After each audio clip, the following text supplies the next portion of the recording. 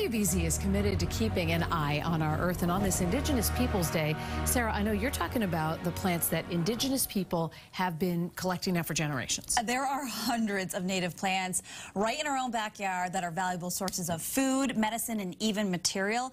But climate change is threatening their existence and the communities that depend on them. Foraging is the art of collecting wild food sources. Those enormous things that look like old green tennis balls. Yes. Those are black walnuts. One that clearly takes practice. All right, so let's, right there, right where you stepped on. At the edge of Waltham Fields Community Farm, there are dozens of edible plants and weeds that naturalist Russ Cohen showed me growing wild. Here we go.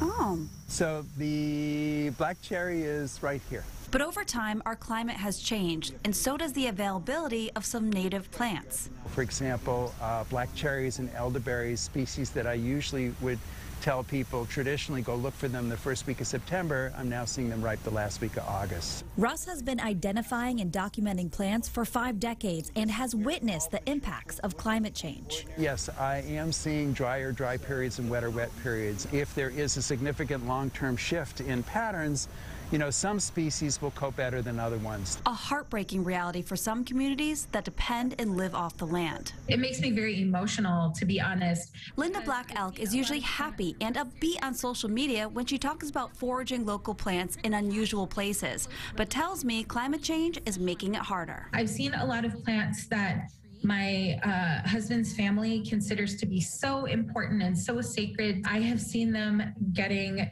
less frequent and less frequent as time goes on. I have to travel much further to get a good supply of them to feed my family. She believes every plant has a purpose and food is medicine, even the weeds growing in your yard. The entire dandelion is medicinal. There are amazing clinical trials on the uses of dandelion root in treating various types of cancer, in treating diabetes. Dandelions are amazing, and it's wild to me to see people spray them in their lawn and then go to a large grocery store chain to buy boxes of organic dandelion root tea. Do you think medicinal plants can survive climate change? If we take some action now, I feel like there's still hope. Hopeful that in time people will connect better to the land, like Indigenous communities. That's why she also shares through social media recipes and how to find hundreds of edible and medicinal plants growing where you'd least expect it.